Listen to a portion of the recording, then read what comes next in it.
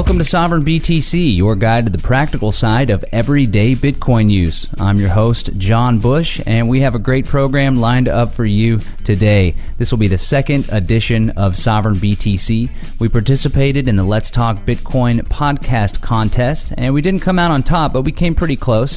We had quite a few actual votes. I want to thank everyone who participated and donated their Bitcoin.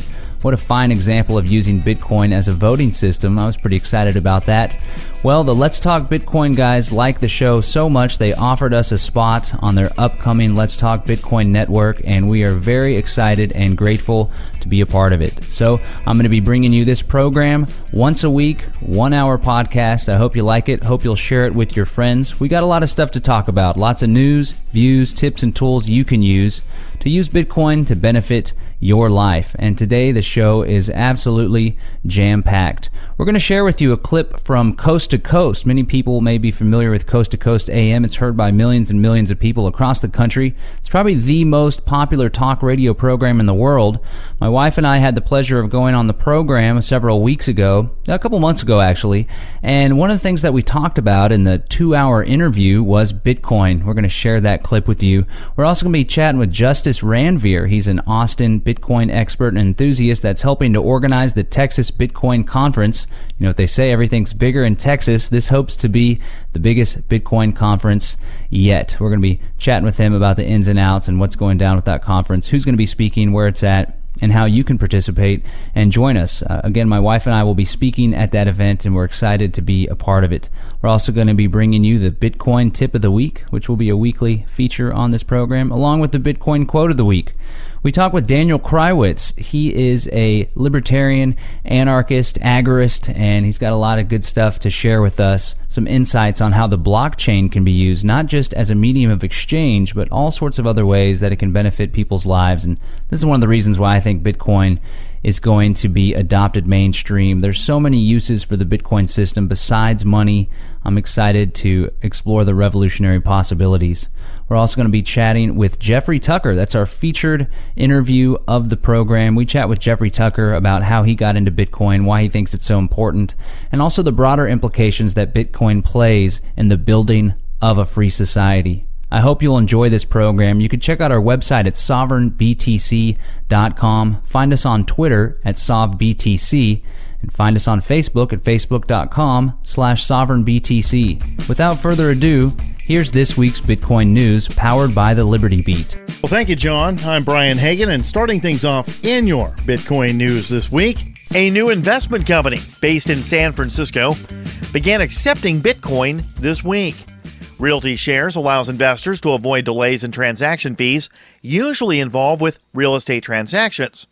CEO Nav Athwal said that 15 to 20% of his customer base is global, and allowing them to use Bitcoin will remove the need for multiple wire transfers and fees. Call it another first for Bitcoin as a major United States newspaper plans to accept the digital currency for payment. In an apparent attempt to gain new subscribers to their digital content, the Chicago Sun-Times plans to test a social paywall for their content with Bitcoin accepted for access. As a form of payment, readers will also be allowed to tweet about the Taproot Foundation, a business talent organization. Sun-Times editor-in-chief and publisher Jim Kirk says his paper is the first major paper to test a Bitcoin-based paywall. Australian State News ran a report on Bitcoin, discussing details of around 100 Bitcoin ATMs set to be distributed. Although Australian regulators have yet to issue any formal guidelines, the company, Australian Bitcoin ATMs, will be working to release the teller machines later this year. Bitcoin businesses have been a recent focus after high-profile arrests of Bitcoin proponents. Last year, Bitcoin payment processor CoinJar was shut down by the Australian government. Later, the National Australia Bank offered to help the company manage its business. Chinese Bitcoin exchange BTC China has restored a facility which allows the purchase of Bitcoin by depositing yuan into the corporate bank account of the exchange. The Wall Street Journal reports the move reverses December's decision to halt such deposits following a memo from the People's Bank of China warning against the trading of Bitcoin. Russia is no fan of Bitcoin, with the Russian central bank issuing a statement warning that virtual currencies are illegal under the country's federal law. Russia Today reports the top financial regulator calls Bitcoin a risk that could be connected to gangs, terrorism, and money laundering. The anti-Bitcoin stance follows bans against the virtual currency imposed by China and Denmark. Thanks to Brian Hagan, and thanks to the Liberty Beat crew for supplying us with this week's Bitcoin news. You can check out more Liberty news and activist updates at thelibertybeat.com. Next, we're going to hear an excerpt from an interview that my wife, Catherine Bleich, and I did on Coast to Coast AM. This was a few months back. We were being interviewed about the program we're putting together, the reality-based television show called Sovereign Living. Essentially, the philosophy of sovereign living holds that individuals, families, and communities should not rely on centralized or coercive institutions in order to fulfill their wants and needs and solve their common problems. That's part of the reason why we're calling this podcast SovereignBTC. See, I feel like Bitcoin is a wonderful example of an institution that doesn't rely on government in order to work, in order to benefit people's lives. So many people feel that government is necessary in order to have an adequate medium of exchange, or a central bank is even necessary. Unfortunately, a lot of people believe that as well. But here we have Bitcoin, a decentralized peer-to-peer network that you don't have to trust one centralized institution in order to exchange money, in order to exchange value. And I think that is really revolutionary and evolutionary. And one thing that I'm hoping to do through my work with the Sovereign BTC podcast, with Sovereign Living Show, and just espousing the philosophy of sovereign living in general, is to teach people, to demonstrate to inspire people, to show that, take a look at Bitcoin. Here is an example, living proof of a decentralized institution that doesn't rely on centralized or coercive government in order to function properly. If we can do it with Bitcoin, why can't we do it with healthcare? Why can't we do it with education? Why can't we do it with justice or with defense even? Some of the things that we touched on in the larger interview with Coast to Coast. And somebody called in and was talking about money and the Federal Reserve System and how we're all slaves to money and debt. And I thought it was a wonderful opportunity to bring up Bitcoin. And I did. I had the awesome opportunity, feel really blessed to have the opportunity to chat with the people on Coast to Coast, but I feel even better about the idea that I got the message of Bitcoin out to millions of people. This may be one of the biggest mediums that Bitcoin's been pushed out there. It was brief, short and sweet, but nonetheless, we got the message of Bitcoin out to the masses, and we heard a lot of good feedback, positive feedback. People had not heard about Bitcoin before this interview. They got in touch with us after the program, so we're excited to show you and share with you that interview here on the Sovereign BTC podcast. So without further ado, here is an excerpt from the Coast to Coast AM interview that Catherine and I did with John B. Wells. It's all about Bitcoin. Check it out. Hope you like it.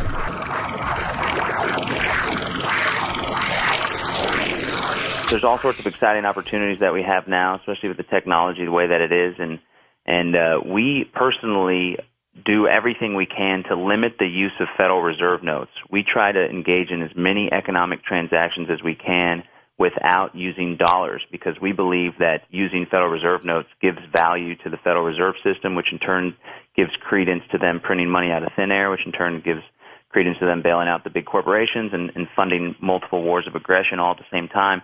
We're big fans of Bitcoin. We like to trade in Bitcoin. We like to receive Bitcoin. We like to exchange Bitcoin for goods and services. For those not familiar with Bitcoin, it's a cryptocurrency that's traded online. It's close to being anonymous. It's so easy to use. You can transfer money worldwide, globally.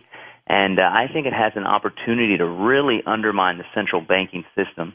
We all have the choice in our lives to choose to work for an employer that only pays FRNs, or choose to live in a place where we can only pay FRNs. But it takes a little bit of work and some foresight and thinking outside of the box. But slowly but surely, we could reduce our use and dependence on this monetary system by engaging in barter, by investing in junk silver and using that. Like, for example, we trade our a dozen eggs for a silver dime. We're bringing back the old notion of a dime a dozen. Of course, silver dimes are worth like $2.50 right now. But I think that there's many things that people can do to get out from underneath the control. And we don't necessarily have to participate in their monetary monopoly. It may be difficult, and we may not be able to have a car note or work a big corporate job.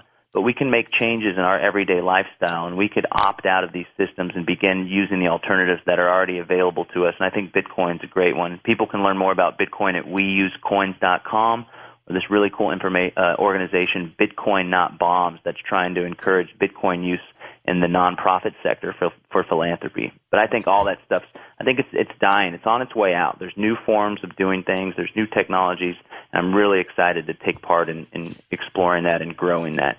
Well, John, tell us a little bit about that here. Now, I've heard about this Bitcoin thing, and we're going to do a program on it in the very near future. But just how do you get some Bitcoins to start trading? I mean, is this sort of like an electronic barter town out of Thunderdome, or what do we got here? Well, the best way to receive, first of all, you can set up a wallet. It's an online wallet. It can exist either on your physical hard drive on a computer, or there's some online services that are easier to use, in my opinion, like blockchain.info. All you do is go up, pop in your email, put a password, and before you know it, you have a wallet.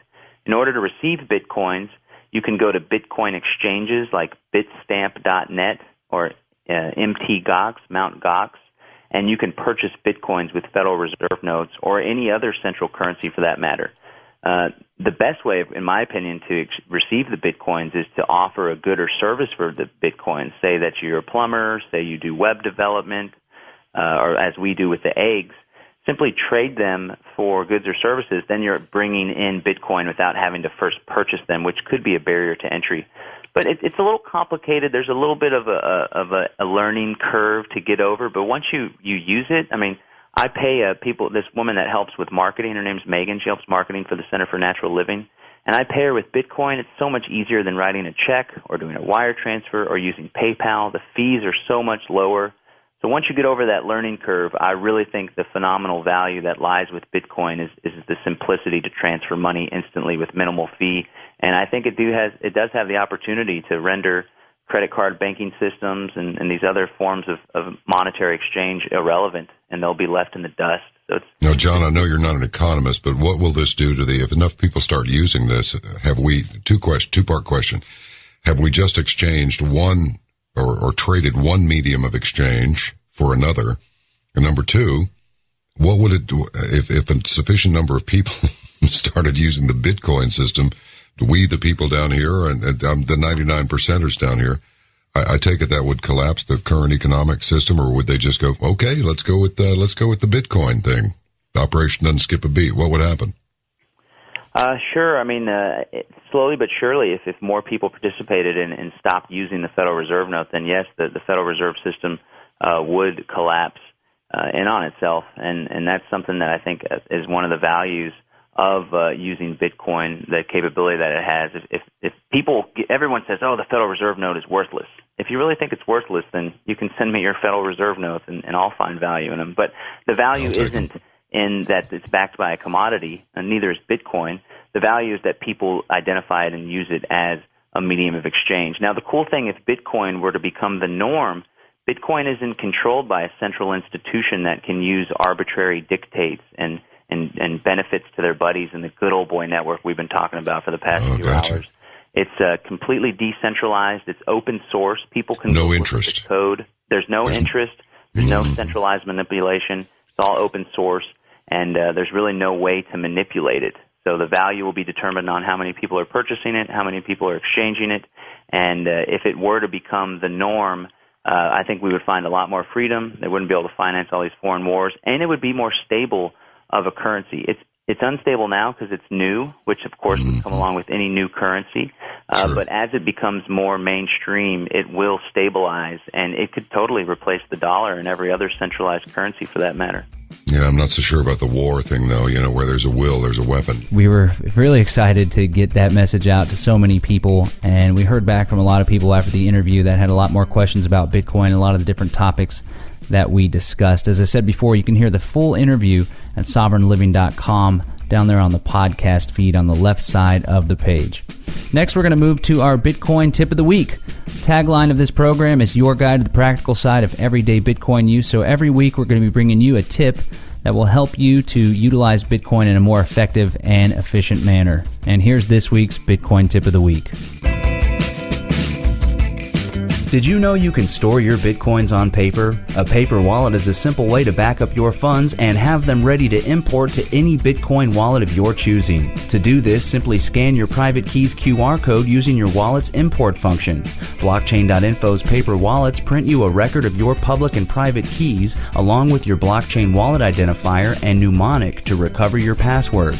Be sure to store your paper wallet safely because whomever has access to your private key can claim your Bitcoins. This week's Bitcoin Tip of the Week was brought to you by Blockchain.info, the world's most popular Bitcoin wallet. Simple and secure, blockchain is the easiest way to get started using Bitcoin. To learn more or to create a wallet today, visit Blockchain.info. I gotta tell you, I'm really excited to be a part of the Austin Bitcoin movement. I'm gonna go ahead and declare it here, folks. You may live in New Hampshire, New York City, or LA, but I'm declaring it. You ready? Austin, Texas is the Bitcoin capital of the world.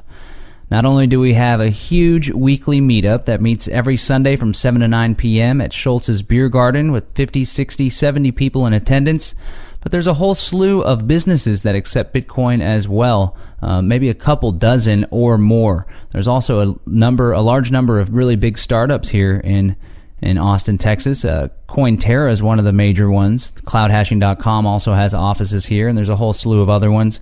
The movement is growing very far and large. We have the state's first gun dealership that accepts Bitcoin. That's pretty exciting. Shout out to Michael Cargill and Central Texas Gunworks.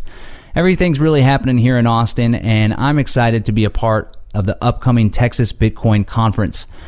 We're going to chat with Justice Ranveer about that event. He's one of the organizers. He's one of the organizers of the Bitcoin meetup here in town as well. He's also an expert and enthusiast. Does a lot of work with localbitcoins.com as well. We sat down and chatted with Justin about the upcoming conference, and we encourage you guys to attend. If you're looking to see what a Bitcoin conference is all about, what better place to start than here in Austin, Texas?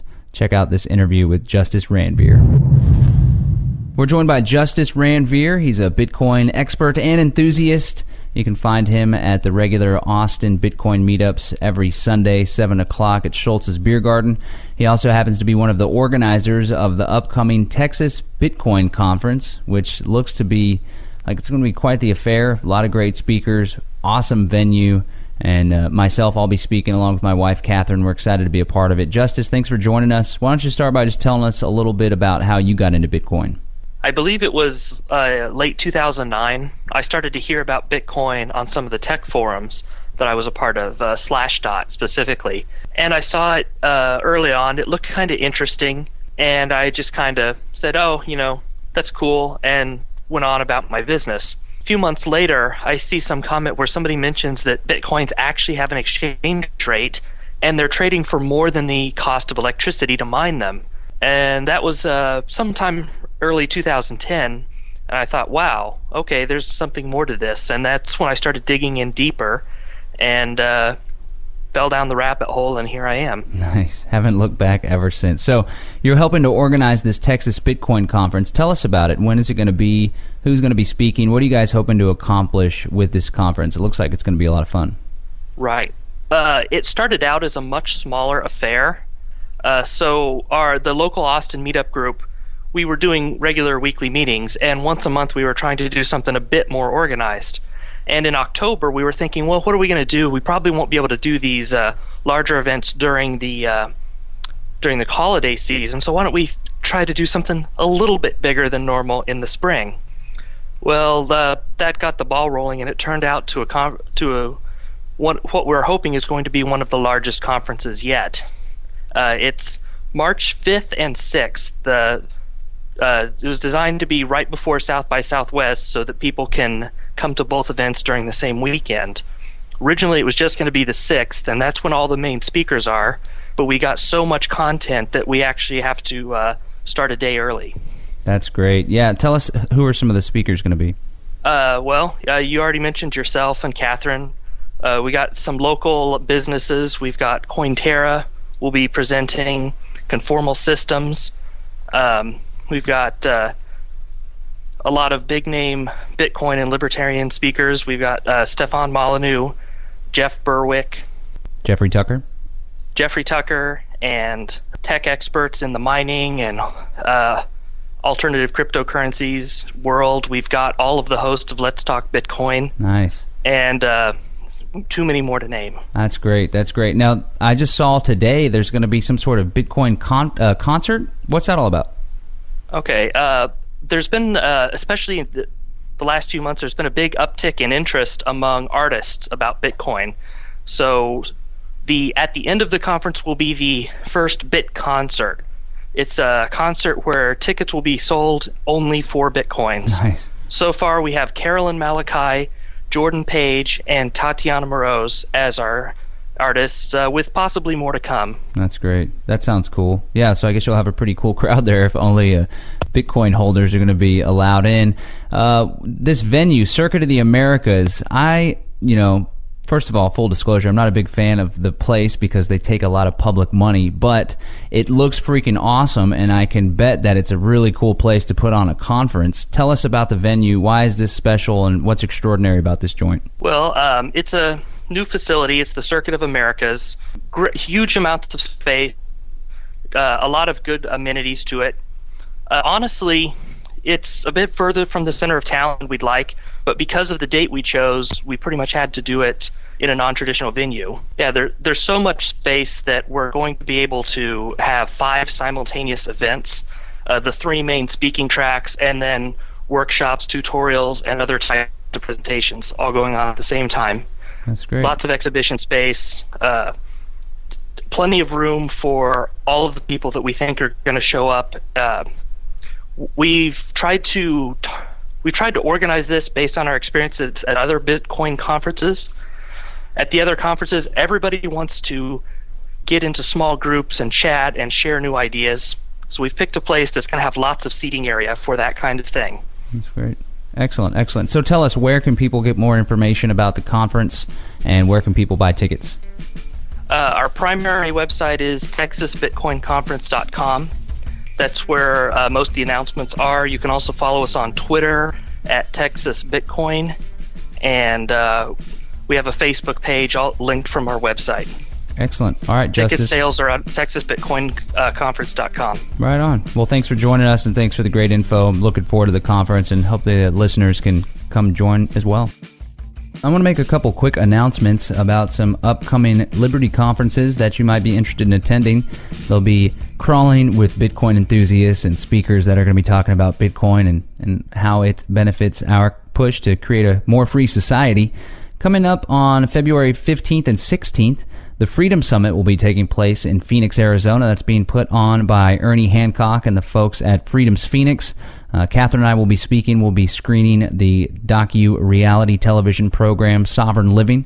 So definitely check that out. You can find more information about that at freedomsummit.com. And then Liberty Forum, which is, you'll hear later in the program, we talked to Jeffrey Tucker, and he actually says that that's where he really heard about Bitcoin, was turned on to Bitcoin in major ways with all the Bitcoin fans that were there, took him out to lunch and schooled him on what Bitcoin was all about. He says that he was resistant at first, but nonetheless, that's where I was really turned on and exposed to Bitcoin in major ways as well. They had the Bitcoin ATM out there. That hopes to be a really phenomenal event. If you're into Bitcoin, you'll definitely appreciate that event. That's taking place February 22nd and 23rd of this year. You can get information on that at freestateproject.com. So definitely check out those 2 events. They'll have a lot to do with Bitcoin and a lot to do with the cause of freedom overall. Right now, we're going to play an interview that we did with Daniel Krywitz. He is also based in Austin, Texas. He's an expert on cryptography and Bitcoin, a bit of an agorist as well. He writes for the Mises Circle blog. We talked to Daniel about the exciting uses of the Bitcoin blockchain outside of just your typical money transfer. A lot of people think Bitcoin is limited to just a medium of exchange, but there's so much more. There's so many possibilities that are opened up with the Bitcoin network, with the Bitcoin system, and I'm excited to learn more about them. Check out this interview we did with Daniel Krywitz on how people can use the blockchain in order to benefit their lives in ways besides just a medium of exchange. So Daniel, why don't you start by telling us how you got into Bitcoin and why Bitcoin is so exciting for you? Okay, well, I first learned about Bitcoin in 2010. Wish I had gotten more into it then. but I just sort of put it on my list of interesting things to keep track of. And then when I next heard of it, it was like several times more expensive. Well, many times. This was early in the 2011 mania. That's when I first got some. I just sort of thought of them as kind of a weird speculation at first.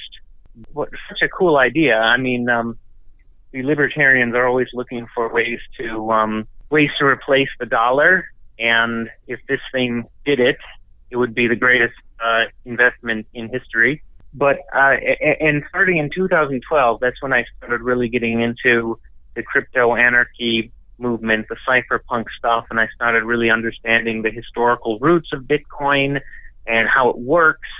And it was in early 2013 that I decided to do Bitcoin stuff pretty much full time. Nice. Because I realized that the Bitcoin community was so fanatical that they were not going to let this thing die under any circumstances.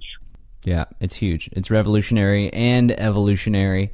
Now, at the heart of the Bitcoin network is what's known as the blockchain, which is essentially a public ledger that keeps track of every single Bitcoin transaction, no matter how big or how small. Tell us, what are some of the uses of the blockchain besides simply a transfer of value or a money, so to speak, a public ledger for those transactions? What else is the blockchain currently being used for? And let's also talk about what are some of the things that are on the cutting edge of development and innovation for the Bitcoin blockchain. But maybe you could just start by telling us how you would describe the Bitcoin blockchain. Okay, well, I mean, the Bitcoin blockchain is a public consensus network. That's how I would describe it. It is a means of establishing a consensus over a large group of people who do not necessarily, who may have the short-term incentive to try to cheat. It essentially makes it so that people have to play fairly.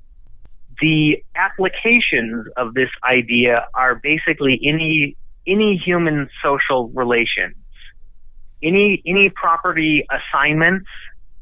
So, like, instead of a public ledger that is an institution that the state can take over, instead you would have a consensus network that could say who owns which land, who is in charge of some business or whatever. All of that can be done in a consensus network, although the Bitcoin consensus network doesn't do all of that yet, but theoretically that's what you should think that the applications are.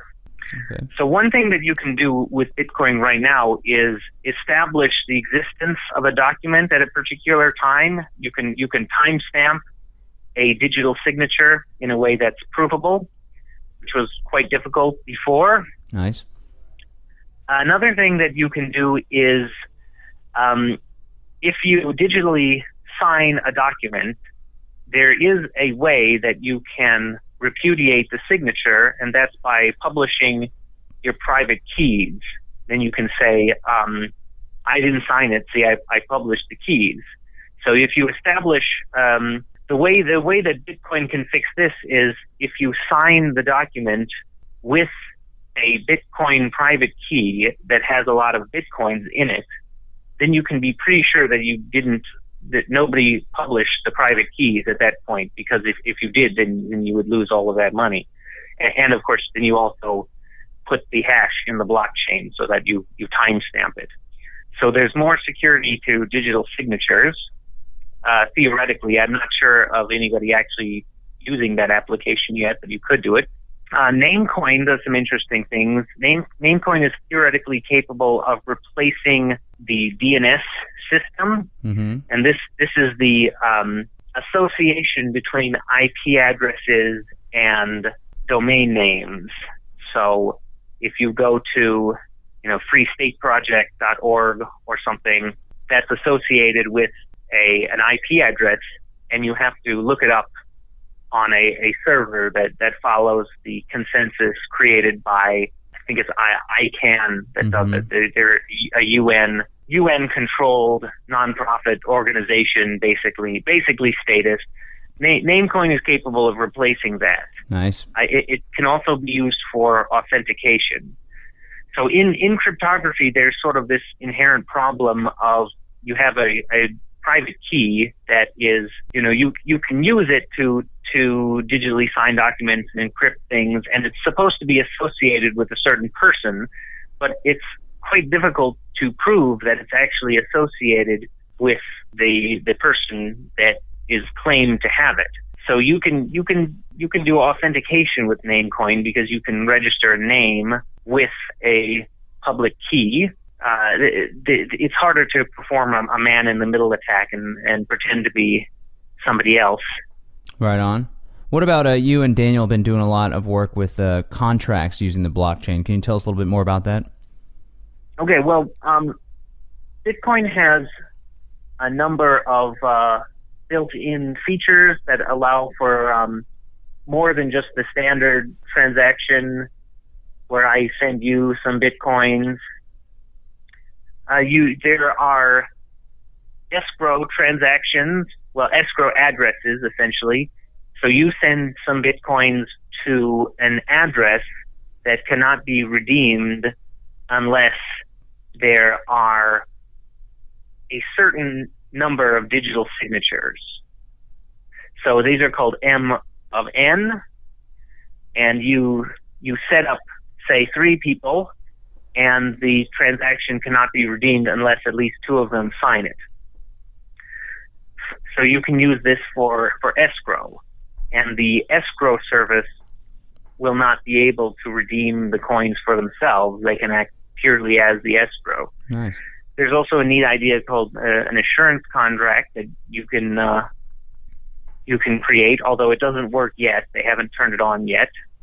And it's basically like Kickstarter. It's a transaction that is not valid until a certain amount has been, until the sum of the transaction is a certain amount. So anybody can add more coins to the transaction, but it's not valid until it reaches a certain amount. Nice. Well, that's exciting. Now, a smart contract is really a much more general idea. You can't have a contract until you actually have some sort of consequences. So something that punishes you if you violate it, or something that some kind of value that makes it meaningful. So, for example, I could put out a bond, and if I fail to abide by the terms of some service that we agree to, then I lose the bond. Nice. That's impossible without a digital value. Essentially, you can't do something like that unless you actually have something that's valuable online. Otherwise, the contract has to be backed by some physical asset. Okay. Another example of a protocol that can establish consensus is called open transactions. So it doesn't have a blockchain. It works quite differently from Bitcoin because it's mainly for transacting receipts in liabilities for physical assets or fiat currencies. But it also will be integrated with Bitcoin. And you can do any kind of smart contract with this.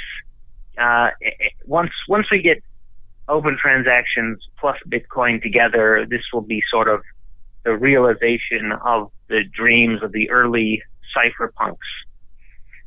So what you can do with open transactions is, say you're a bank or a Bitcoin exchange or some institution that will have accounts from clients.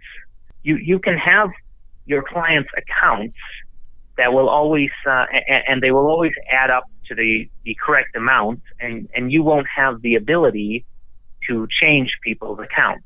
In other words, you can act as a financial service without your clients having to trust you, because you're only able to you're only able to verify receipts, but the clients have to provide the digital signatures in order to change their own balances. Essentially, right now, if you have Bitcoins in an exchange or in a web wallet like Coinbase, anything like that, the institution can just disappear and run off with your Bitcoin. And most exchanges, well, all exchanges that I know of are actually you don't even have a web wallet. It's really just a number that's sort of assigned to you in their database. And now we have this problem with Mountain Gox where they're not letting people take their Bitcoins out of the exchange. That sort of thing would be impossible once these institutions begin using open transactions. Nice. And once one institution does it, then everybody will have to. And this will spill over into the non-Bitcoin world too, because people will start saying, these Bitcoin companies, they can't arbitrarily change my balance or run off with the Bitcoins. Why do I have that security with them, but I can't have it with ordinary banks? Well, Daniel, thanks for chatting with us about all these uses of the blockchain. It seems like we're only on the cutting edge. We're on the brink of all these new uses, and I think it's pretty exciting for what the future holds. Now we're going to get you this week's Bitcoin quote of the week. And this one is pretty good. It's pretty intense as well. I really like the way that Roger Ver, many people know him as Bitcoin Jesus, I like the way he put this. He was asked by a reporter with the New York Times to comment on Charlie Shrem's case. Many people in the Bitcoin world are familiar with the fact that Charlie Shrem was arrested recently and is being charged with some sort of money laundering. I see it as a victimless crime, and Roger Ver agrees with me. Here's what he told the reporter, and I think this is really exciting and profound, and I appreciate the way that he kind of flips the script on the New York Times reporter to demonstrate really what the problem is with the case of Charlie Shrem here. He says, "I won't comment directly on the details of Charlie's case, but I would like to point out that even if he has done everything he is accused of, he still hasn't done anything morally wrong. Politicians writing down words on a piece of paper and calling it a law does nothing to alter morality. People own their own bodies and have the absolute right to put anything they want into it. People like the FBI and DEA agents who want to lock people in cages for bullying, selling, or using drugs are the ones committing evil, and they need to stop. I look forward to the day when they see the error of their ways and stop committing evil acts in the name of law enforcement." Very nicely put, Roger Ver.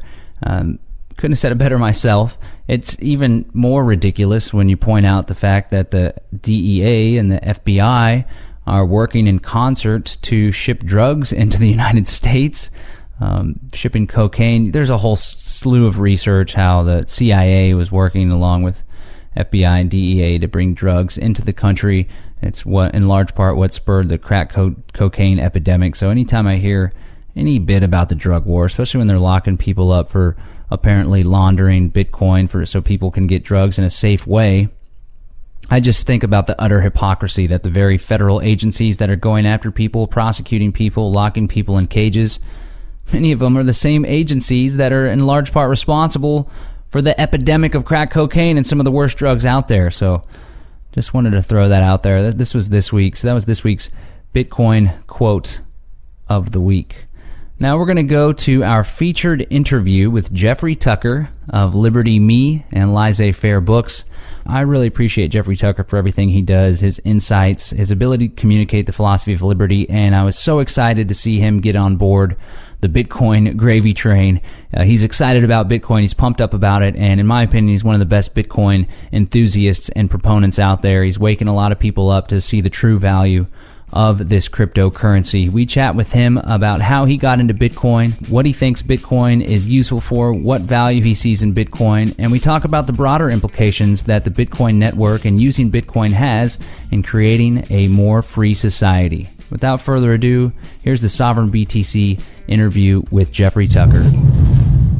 We're now joined by Jeffrey Tucker. He's the CEO of Liberty.me and the executive editor of Laissez-Faire Books. And he just so happens to be one heck of a Bitcoin proponent, espousing all sorts of goodies about how Bitcoin can benefit your life and the broader implications about how Bitcoin can help create a free society. We're going to be chatting about that and more today, joined by Jeffrey Tucker. Jeffrey, how you doing? Hey, John, it's so great for you to have me on your show, and it's really nice to hear your voice. It's been a while since we've seen each other, I think. Yeah, it's been too long. It's always too long, but we always seem to run into each other all these fabulous Liberty conferences, and I'm a big fan. I was already a big fan of yours, and I'm really excited to have such a strong, inspiring, insightful voice espousing the benefits of Bitcoin. So it's exciting to see you on board. Well, I guess you were way ahead of me on this one, were you? So it's about a year now since I've been interested in Bitcoin. You know, I followed it for the previous 2 years, but, you know, there's something a little bit forbidding about the topic. It seems like, I can't possibly understand this. It's too complicated. But it's about a year ago that I got, really confronted with the whole thing. I accepted my first Bitcoin. I think Bitcoin was like $12, $14, something like that. Mm-hmm. And then I really threw myself into a study of it. And then I was just amazed. And so, of course, you get hooked, right? Because it's such a better system, and it's a sounder money, and it's so free market. You know, it just fits right in with the way I see the world, and you too. Yeah, for sure. I think we're probably about the same pace. I recall just being aware of Bitcoin. There's a lot of chatter of it, but I didn't take the time to buy in or to actually dig deep into it. And I remember being there at Liberty Forum last year, which Liberty Forum's coming right up around the corner again. But was that the first time that you were really exposed to it, or that you were really turned on to it, Major? Yeah, it was at Liberty Forum, because we had a bunch of Bitcoiners there, you remember? Uh-huh. And they kind of they were interesting. They took me to lunch. I kind of resisted them. Like, they surrounded me early on in the conference and said, we're going to teach about Bitcoin. I was like, I really just don't want to be, sat down and schooled by you guys, really. I didn't, but then they did. They took me to lunch and then had me download a wallet and just gave it to me and explained it to me. And it changed everything for me. It was that event, because then I sold some bow ties for Bitcoin. Right, and then I thought, well, this is a kind of an amazing way to get money, because it transfers immediately and without any fees, and you really feel it arriving, and you suddenly have a sense that, this is the way a monetary system is supposed to work. Yep. So I left and then threw myself into a study of it, and I just, I discovered the things like the absence of double spending, the non-inflationary nature of it, how the blockchain, is constantly resolving itself so that you have a clear title to all Bitcoin. And I realized, this is basically the ideal money. This is what was put together here. And it's just a little bit mind-blowing. I had to kind of take a detour to understand something about cryptography so I could explain it well. Sure. Yeah, it's you can fall pretty deep down the rabbit hole with Bitcoin. It opens up all sorts of other insights and other windows to explore. But yeah, it's absolutely amazing. And I didn't really buy into it, so to speak, maybe literally and figuratively, until I actually used it as a payment system. I operate the Liberty Beat, the daily Liberty News and Activist Updates radio news service, and I pay my people with the Bitcoin. And whenever I used it as a payment, because before, one of the people, he does agorism. He wants to stay off book, so I was using Western Union to wire transfer money. Not only did I have to go to the local grocery store, but I also had crazy exorbitant fees that I ended up gobbling up on my end. But when I started using Bitcoin, I mean, the simplicity of it all and just how easy it was and how fast it was is really what got me hooked onto it. Did you have like a catalyzing moment, like a eureka moment that really turned you into the proponent that you are today?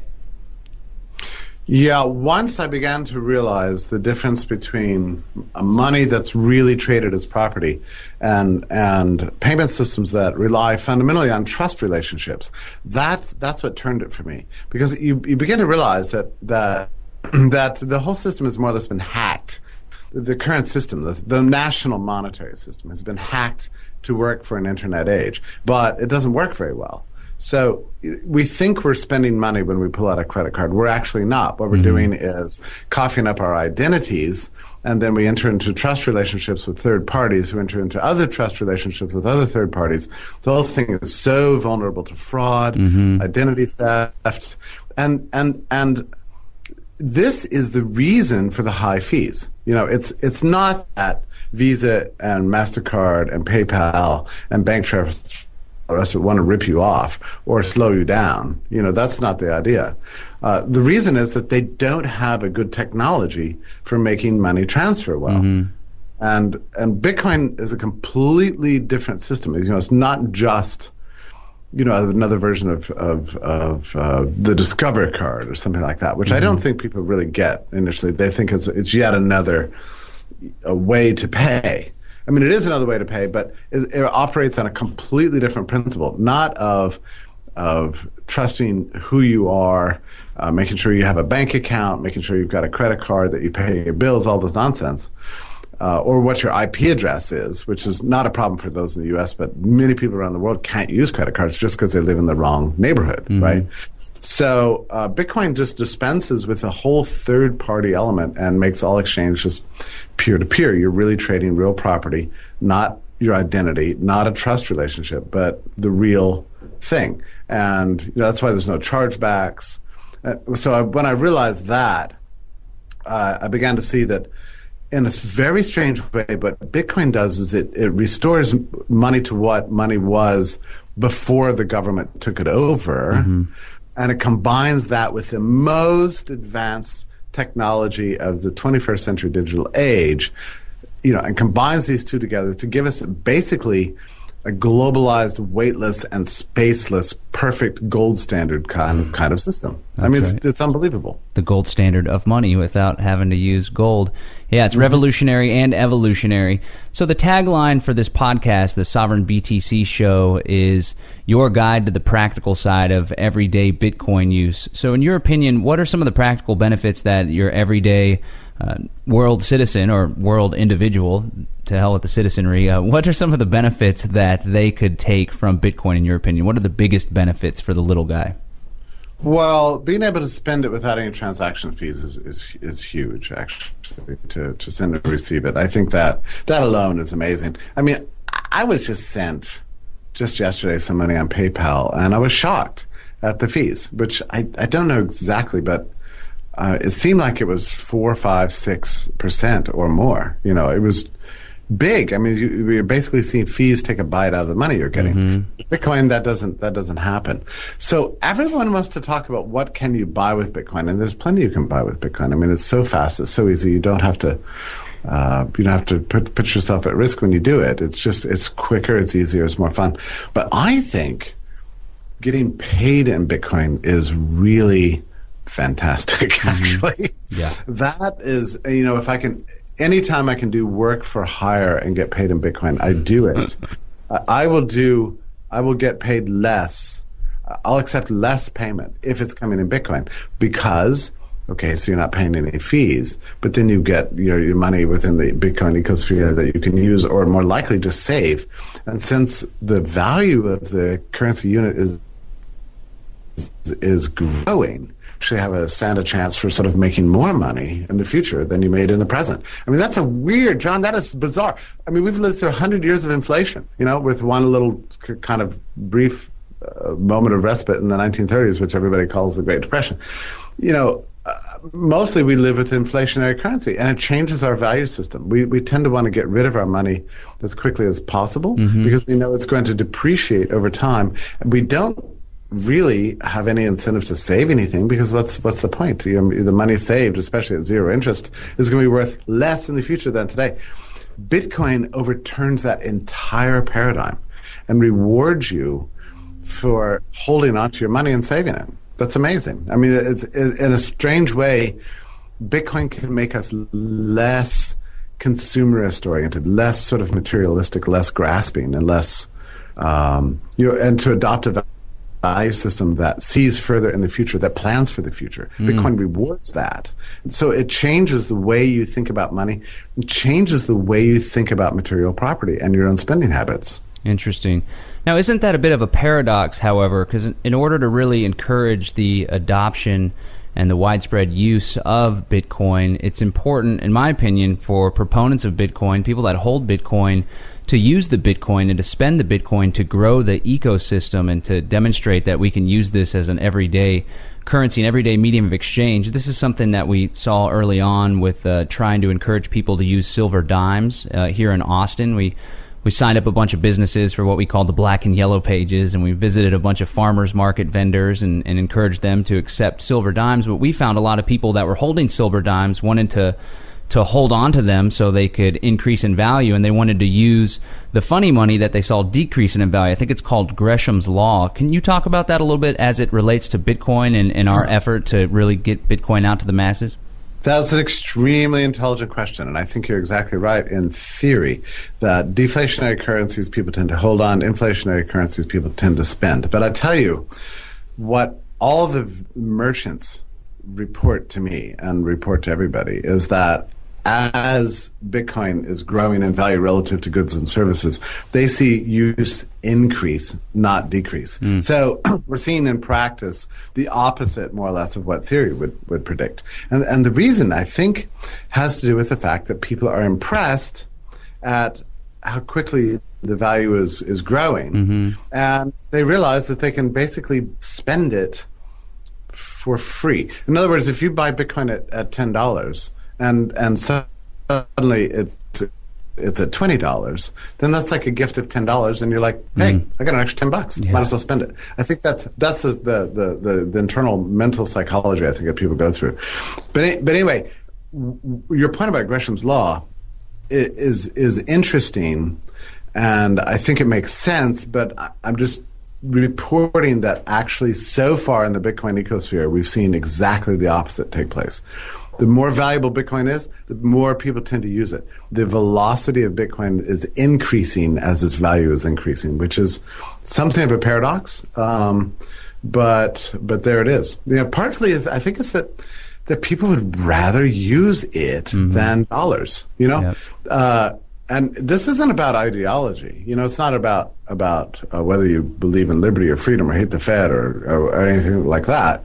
It's just, it only takes one or two experiences using Bitcoin. You suddenly realize that it's just a much better way to go about saving money and spending money. So it's fun. We'd rather move into it than use dollars. It's just true. I'm curious when the excitement's going to wear off for me. I use it all the time, but each time I send it, I'm still blown away. It's really. I feel the same. I feel the same way. This is why I think that there's no stopping it. I wrote an article a couple of days ago about this. Just how wonderful it is to use, because you're not taking any risks. It's so much faster. The low transactions fees. Everything's right about it, and it only takes just one or two uses, and you have that moment of realization. Oh my God, this is amazing. Our nationalized monetary system is old-fashioned and backwards and anachronistic and risky and too costly. So I think we're going to see a natural move. In fact, 2014 I think is going to be the great year of retail adoption, and we've already seen Overstock.com jump into the space.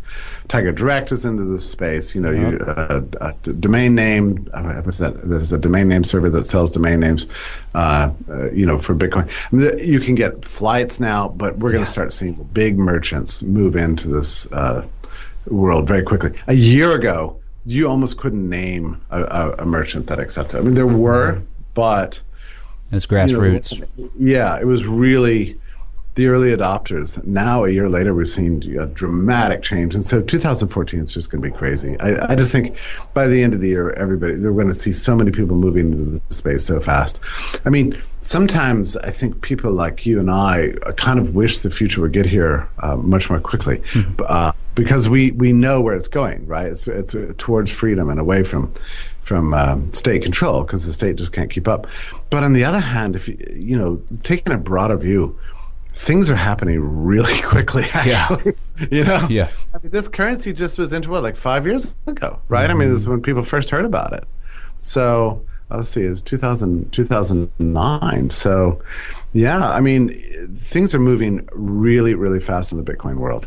I mean, here's the thing: 100 years of bad money, and nothing improved. Everything got worse. It's exactly like going from the dollar to Bitcoin is a little bit like going from the Model T to the Maserati. Overnight.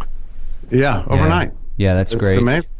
Yeah, and on the price increase, I think it's really exciting. A lot of people are faulting the speculators, which I see is playing a large role in driving up the price outside of just the people realizing the value of it. But what takes place, and we have all these Bitcoin millionaires now, is they're making a lot of money on the Bitcoin, and what they're doing is turning around and investing it in the ecosystem. So it kind of has this snowballing effect that just drives innovation and drives all sorts of new developments and startups. And I think it's just it's gonna reach a point where, as we see on the growth curve, like it just goes straight up to the moon. I think we're coming upon that maybe in the next couple years or sooner. But yeah, I think you're right. We need to be patient and just go with it. And people that are really excited and see where it's already going can tend to get frustrated with waiting for it. But I think it's exciting to ride it out and just go along with the wave. Let me ask you this.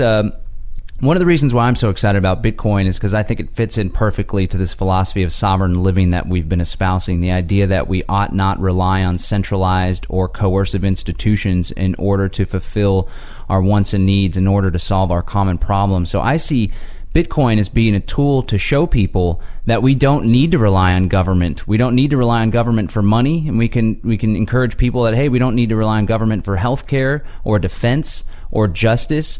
Do you see that same type of thing? Do you hear that in conversations that you're having? People kind of realizing like, wow, I thought this was an institution that was necessarily tied to government, but here we have it being carried out in a peer-to-peer decentralized manner. Maybe we could do that with other institutions as well. Is that something you're experiencing? Yeah, absolutely. I mean, for me, look, John, I think I've mentioned this to you before, but you were way ahead of me philosophically on all this stuff. It took me... you've been advocating independent living and sort of taking responsibility for your own freedoms directly. You've been advocating this for a very long time. I only came to this realization, fairly recently, which is the reason I started Liberty.me, actually, because I wanted a digital space that's totally dedicated to this. And the idea is that we need to stop just looking to government to give us our rights and recognize our freedoms, and start to innovate and change the way we live in order to protect our freedoms, give ourselves greater liberty. And Bitcoin is really the archetype that shows that it is possible. 10 years ago, nobody would believe that the free market could introduce and manufacture and produce and manage a new global currency. There's nobody on the planet who would have believed that was possible 10 years ago. Maybe there one or two, but that would be a very rare kind of insight. And yet here we are, and we're seeing it actually happening. And I think you're right. It's just the beginning. I mean, you can do this in a whole host of areas, from energy provision for yourself, your Medicare, medical care, and education, home security. You do this enough, you get creative enough, you get innovative enough in your own life, and you might find that one day you turn around and you're actually free. That's the idea. That's the big hope, for sure. Tell us a little bit more about the Liberty.me project. I saw you had a successful Indiegogo campaign, which is absolutely phenomenal. Congratulations. Tell us how much Bitcoin you raised on top of the money through the Indiegogo, and then tell us about what the effort's all about.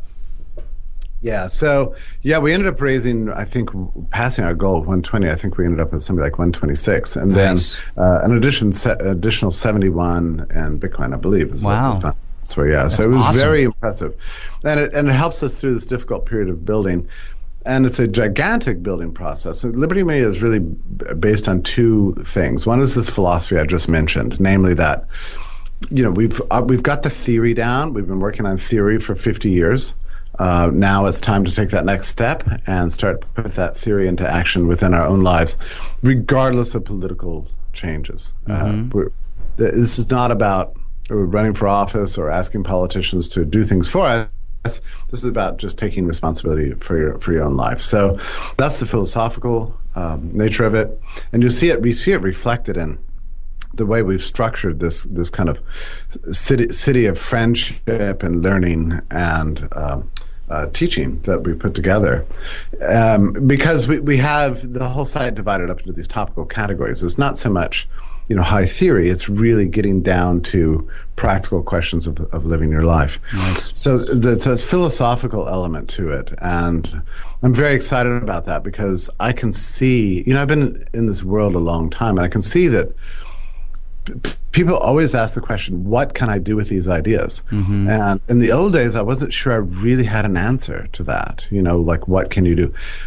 This is one of the reasons I threw myself into this project, because I want to have answers. I think we have more answers to that question now than we've ever had before. But I'm wondering, too, how many more answers are out there that we don't know about yet.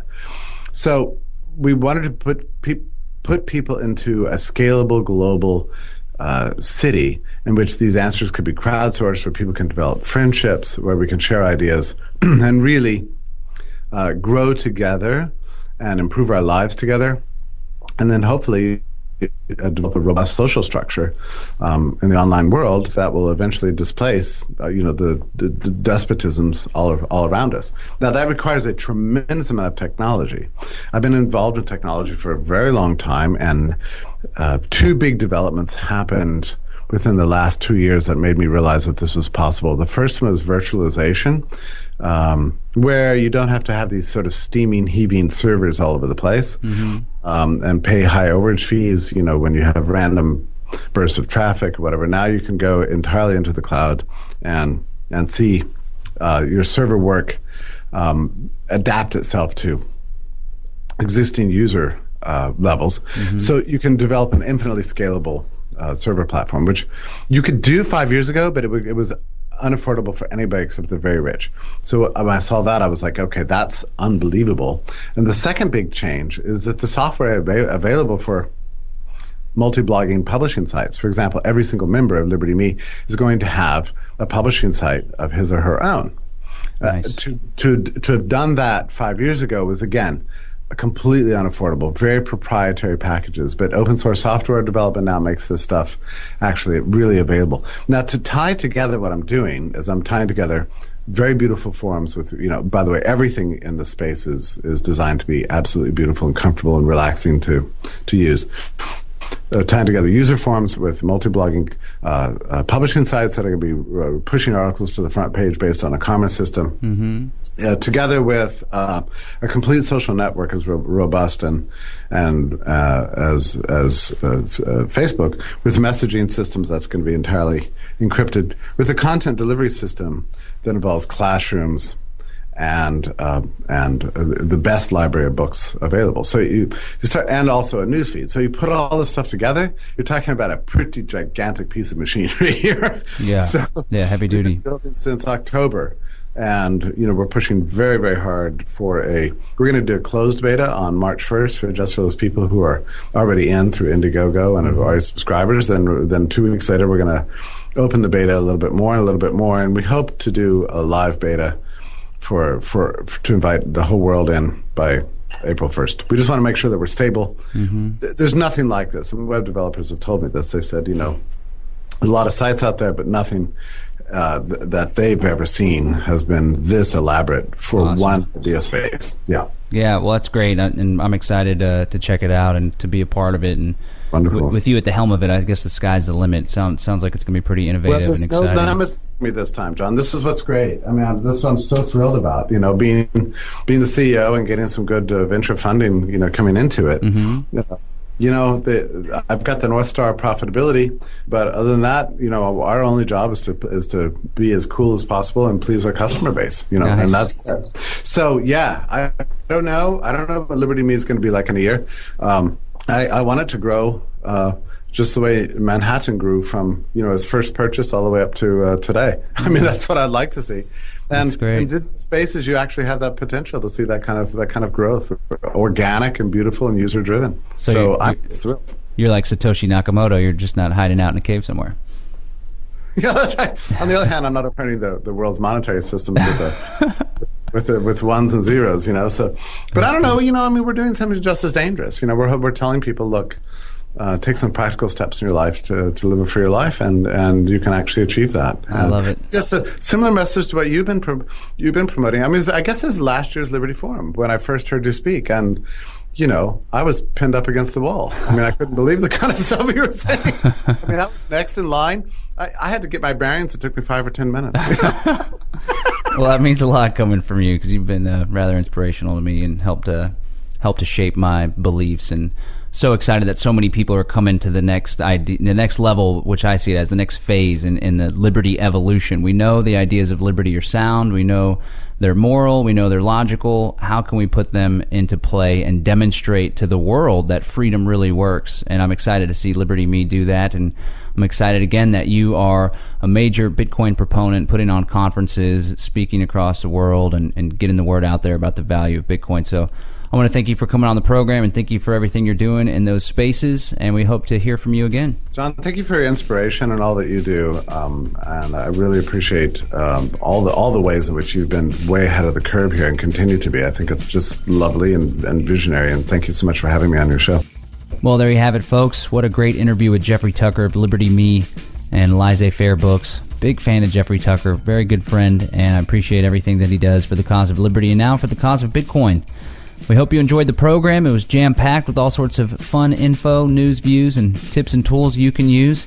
And we hope you'll check us out every week. You can find us on the Let's Talk Bitcoin network at letstalkbitcoin.com, or you can find us on sovereignbtc.com/podcast. Remember, if you have Bitcoins, be sure you use them. Get them out into the ecosystem. Grow the counter economy. And always, live free.